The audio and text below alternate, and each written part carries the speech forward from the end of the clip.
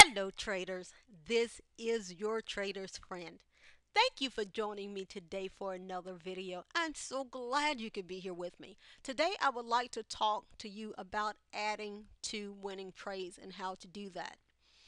Before you, you have the Euro JPY on the 1 minute time frame, and this was actually a trade from this morning. It was a beautiful trade setup. The Euro was just a cash cow this morning, but this is actually my favorite pair.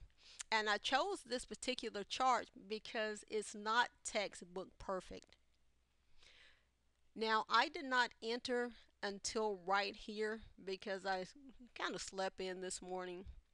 But I want to quickly mention something to you that I mentioned in the previous video, and that is once you find yourself on the winning side of the trade and price comes back to challenge those moving averages, once you get a rejection of that price, go ahead and move your stop loss from above that previous candle where you entered to that area where price was rejected in your moving averages. At least that way you get to lock in profit. Now, something interesting happened this morning, and you can handle this situation one or two ways.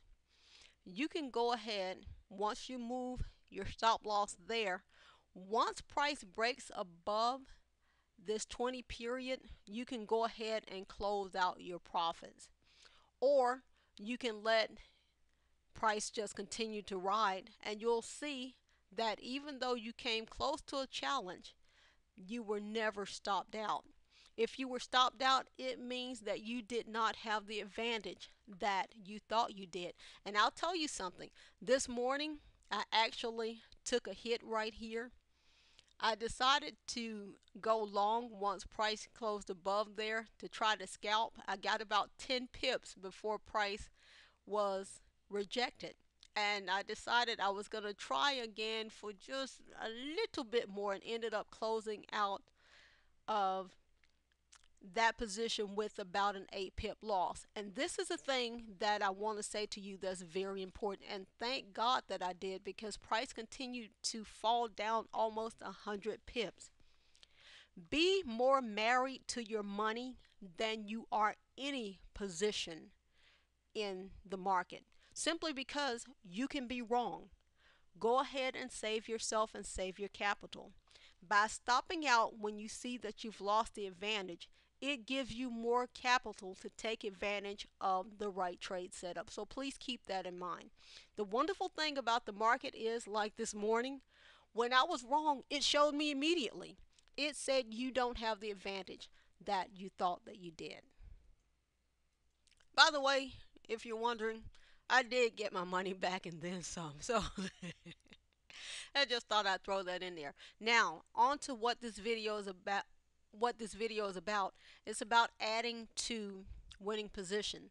If you're trading with 10 cents and you get to the point where your moving averages have been challenged and it's rejected, you can go ahead and add 2.5 cents to that trade.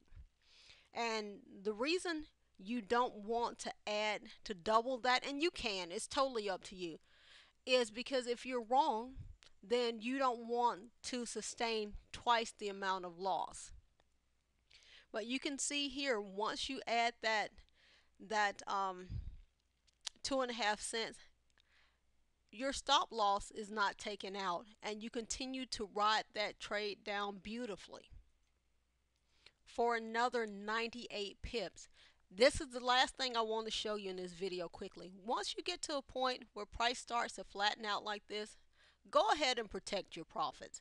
Take your money off the table and run with it. Guys, you can absolutely do this. This is not rocket science. Have a terrific weekend.